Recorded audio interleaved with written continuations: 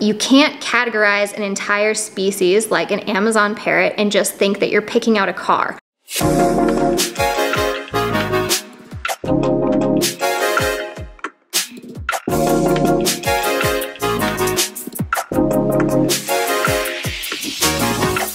Hey guys, Jamie Lee here from BirdTricks, and today I want to talk about why I don't recommend certain species of birds. A lot of you come and DM me and ask me what kind of bird should I get, what species of bird is best suited for me, etc, etc, etc, and you guys get pretty frustrated with me that I can't answer you. Here's the thing about labeling birds in a certain way of experience level or otherwise. Every single bird is its own personality, has its own likes, dislikes, characteristics, especially if you're looking at rehoming a bird or rescuing a bird. Things and experiences have happened in that bird's past to shape who it is that day.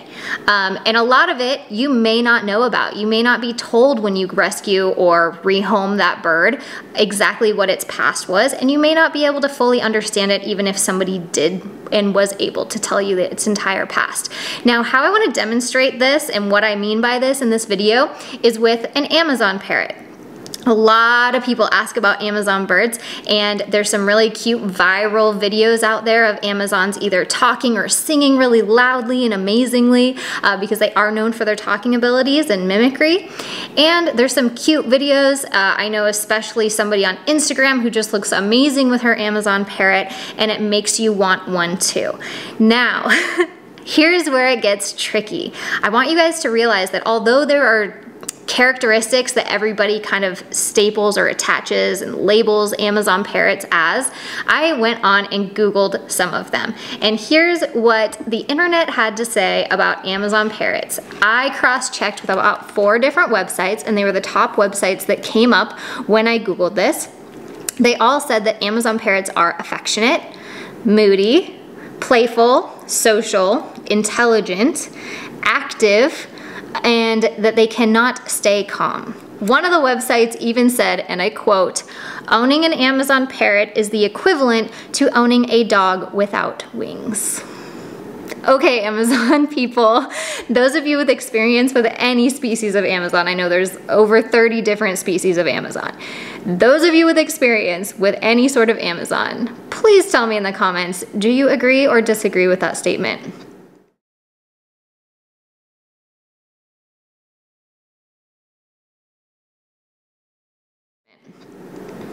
I'm gonna go with a hard no on agreeing with that. So the reality is that a lot of Amazons actually die of obesity because they are overweight in captivity, mostly because they get clipped, then they don't have a proper way of exercising, because before they were clipped they were likely exercising by attacking people in the home, and so that's what got them clipped in the first place, which doesn't get to the root of why that Amazon was actually attacking. It's just a quick fix of now the Amazon's not capable of attacking that way, so it has to look for alternatives to get to that person. The other cause for obesity with Amazons in captivity is just a poor diet, which is usually just that the human doesn't understand what a nutritional diet looks like for birds. But I don't want this video to be anything about that. What I want this video to focus on and to teach you guys is that you can't categorize an entire species like an Amazon parrot and just think that you're picking out a car, just thinking that you want a colorful bird that is really good at talking, that's super affectionate and cuddly and really playful and intelligent. And okay, I want that one. It doesn't work like that with birds. They are all completely unique and different. So I'm going to share a little tidbit of how I went to Ronnie's For the Love of Birds Parrot Rescue, who I work with frequently. So if you haven't heard of them, please check out a link in the video description to check more of them out and see what birds they have up for adoption, including the ones you're about to see me work with.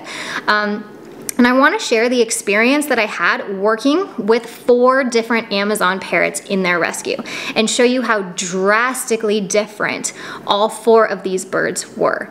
So let's get started. The first Amazon that I tried working with from Ronnie's For the Love of Birds Parrot Rescue was a lilac-crowned Amazon.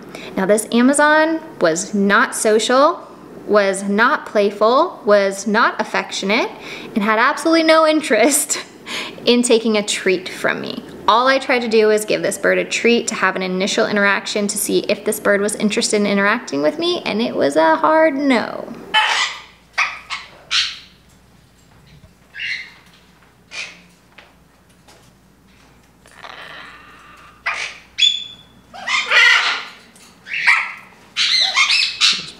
The next Amazon that I went to work with was a blue-fronted Amazon.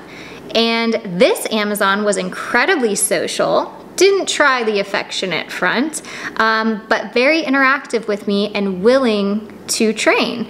So very, very receptive to target training. We had a great session, and every time I came back to this bird to interact, it did very amazingly well. It was super confident in all of its abilities. But then when I actually opened up the cage to see if this bird wanted to step up onto me, it was a whole different ball game, and the bird was incredibly fearful. What thing is that? He was targeting so well. Will you come? Look at that. See how scared he is?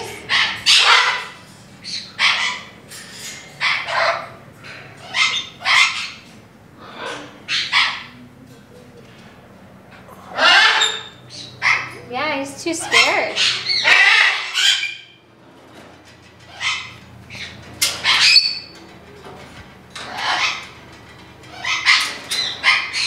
But look at targeting. Good. Super gentle. The third Amazon that I worked with at Ronnie's was a double yellow-headed Amazon. And this bird was incredibly aggressive. I was warned from the get-go that I may not want to even try working with this bird in the first place. And I did struggle through this one pretty hardcore. I was trying to get this bird to go from aggressive to calm and gentle, and I was really struggling. So I actually asked my husband to step in.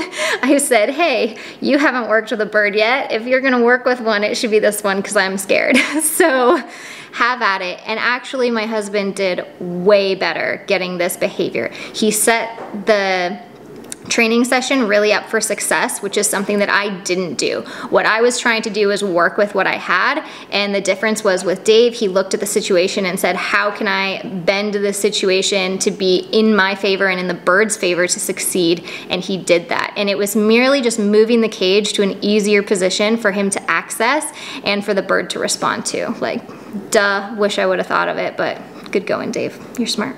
Love you. Well, are you gonna do any of them? You should do this one.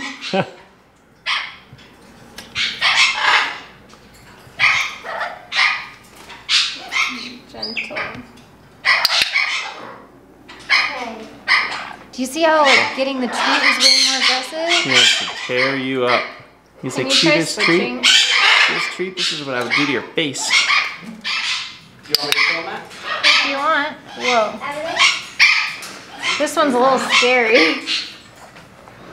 I wish there was like an empty dish to drop it in instead. I can film this for Mom. Hang tight and then we'll film it. Do you want to work with this one and I'll film it?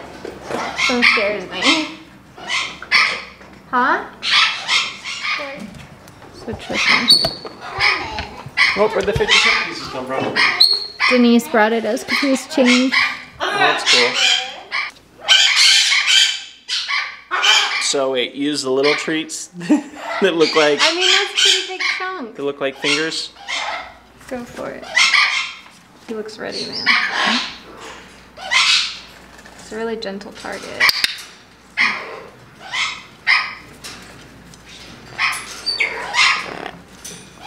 Hear the little grumble?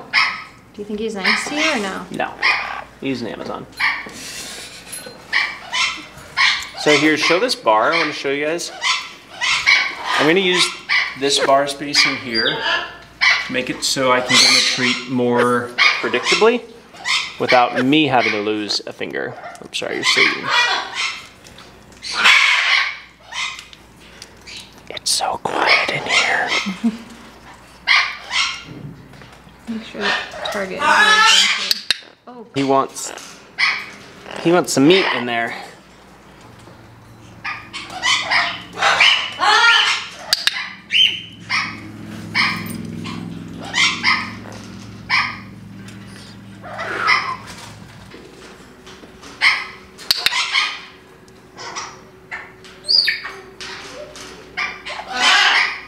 That was really good.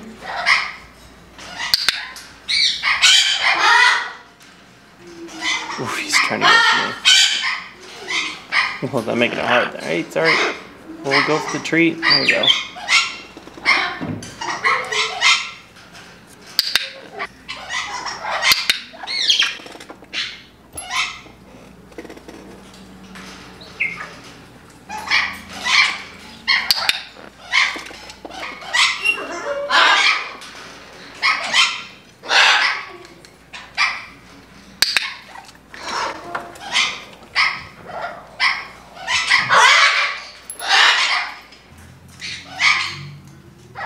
Good. Oh, do you want me clicking? I thought you had a clicker. I think I gave it to you.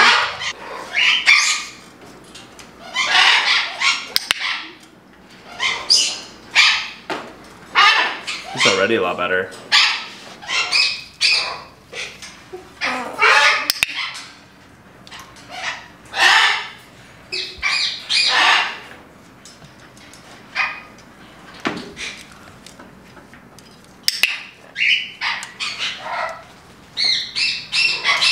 That was so good.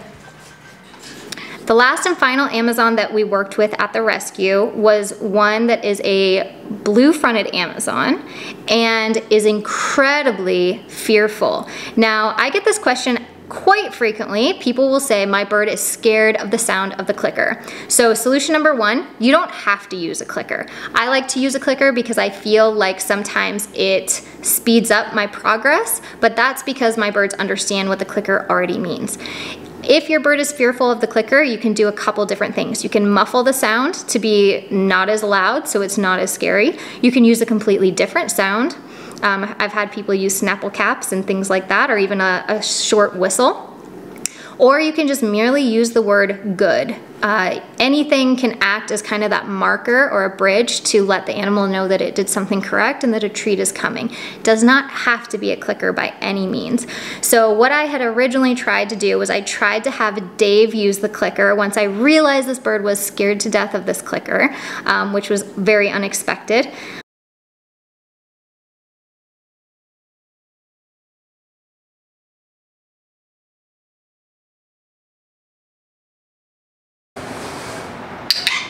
Oh, it's okay. Scared the hell out of it. It's okay. It's okay. It's okay.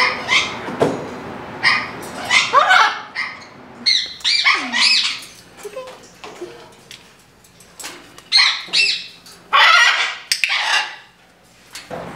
Okay, so while you grab more treats, I'm gonna stick back. I had my husband click for me further away, but I still noticed this bird responded negatively to it, and so I decided to just get rid of the clicker completely and just use the word good.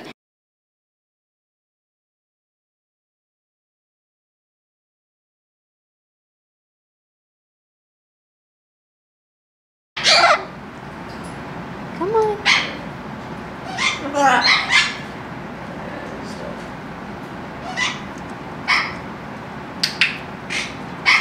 It's like, why do the nuts make that noise?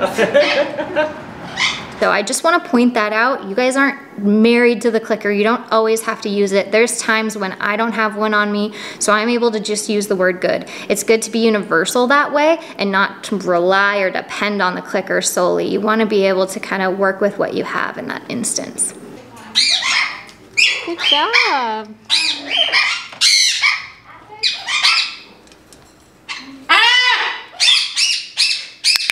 There we go, perfect.